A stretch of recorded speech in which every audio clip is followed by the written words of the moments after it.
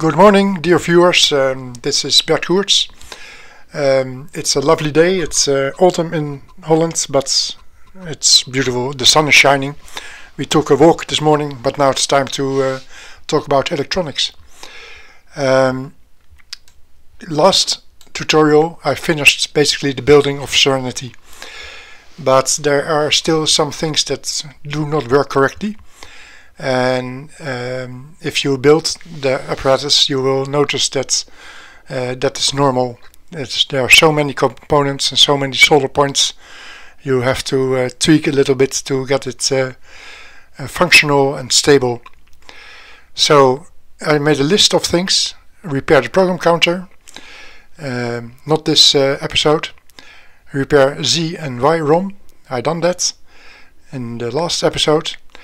I will start with some RAM ideas, and I will explain how I repaired the carry flag. 5 and 6 are for next time. There's never enough time in the day to do all you want. First, let me show you the RAM. It's quite huge. It is has 8x4 is 32 PCBs. And they are the same as I use in the A and B register. The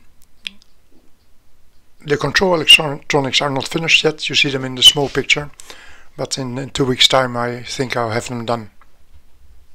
So 32 boards, 1400 transistors and approximately 10,000 solder points.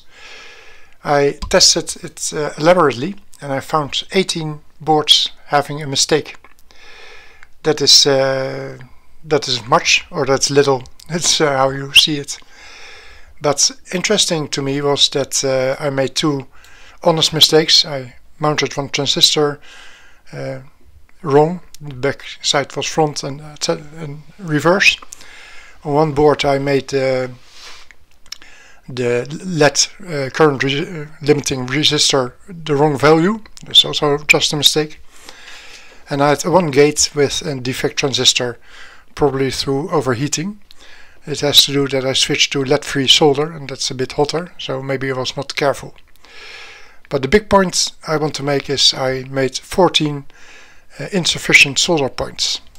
On this slide you see what I did wrong. On the left you see the wrong solder point. It looks okay from the top side, but not from the bottom side. So I really recommend that, and you probably do that already, I'm the beginner, not you, that you have a mount of solder on top. Then you'll notice that if you turn the board around, that you see a bulk of bit of lead there too. Why is this important? So if I made one solder mistake on 18 solder mistakes on 32 boards, that means that half of my boards I have currently on the computer are suspect that they have at least one mistake. So I'm going to check Serenity all over to find these faults, because they will really haunt me if I don't find them. Two questions about ROM. One is how did I do the check?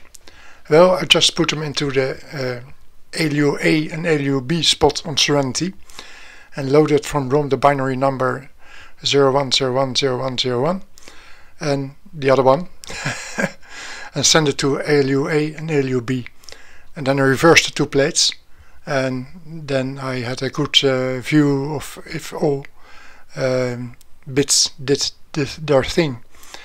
I found one bit that wasn't correct. I haven't fixed it yet, but I found it when checking the ALU itself. The second thing is, how are we going to control the RAM? For this I need to be able to have a set and an out signal to each and every RAM cell, and I need to be able to address via another line which RAM cell I need. So I invented a 4-bit address. I decoded that into 16 ROM lines, and by ending this specific ROM line with set or out, I can manage to influence them individually. So in total I'm going to need 2 times 16 AND gates, and since I have a board with a combination of NAND NOT gates, I'm going to use 32 is 4 boards of them. Need to solder them still. To control the RAM we need a 4 to 16 line decoder, and the way I approach this is the same as in the program counter, where we broke down a 6-bit wide code.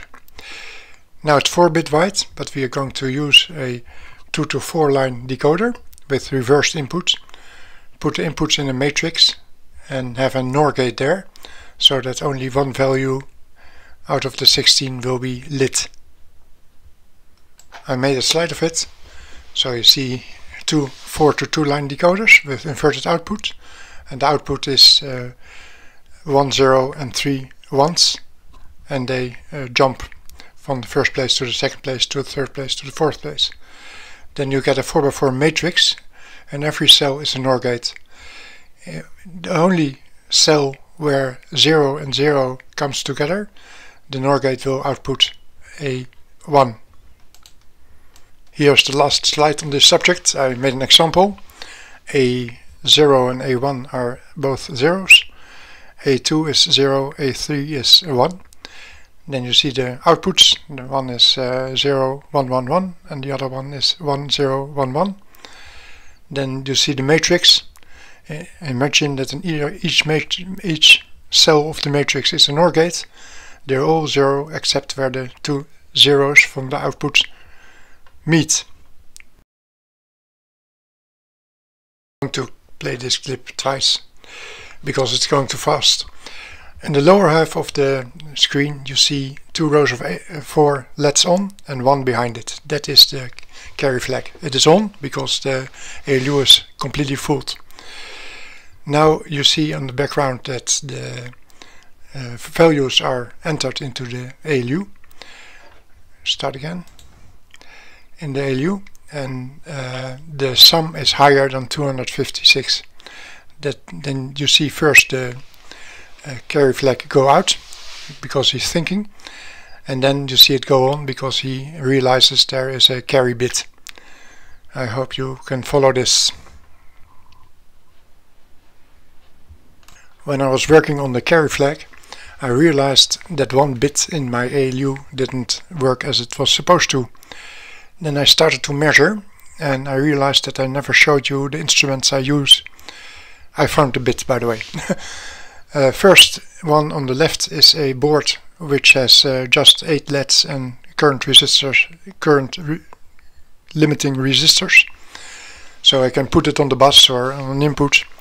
I have another wire up there to the top left, blue, which is the ground, and I can place it anywhere and I see what the value of the 8 bits are. Sometimes, especially when working with ALU, you want to set all the values to 0 or to 1. Then on the right I have a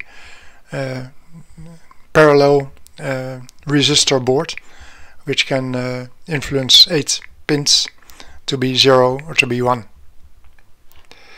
The last one is a bit more complicated because it's a very old machine and I changed it a bit. But what's important is that there are 8 LEDs which you can control by switches. You can either put them high, then that channel is high, or you can put them low, then the LED is out and the channel is out. On the top left you see plus and minus for power. Very handy tools. When I come around to it I make a nice board of it, but why continue when something works? Well, this is for this video. First of all, my program counter quirk is still there. It's not going anywhere until I take it, but maybe next time. Thank you all for watching. Please like and subscribe, and if you are willing, do the following experiments. Take a Gerber file from the Google Drive, ask for a quote at JLC PCB, and play around with the shipping costs, because there's really a low shipping cost option. and see how cheap it really is. It's really amazing. Okay, well, thanks for listening. Goodbye, and see you next time.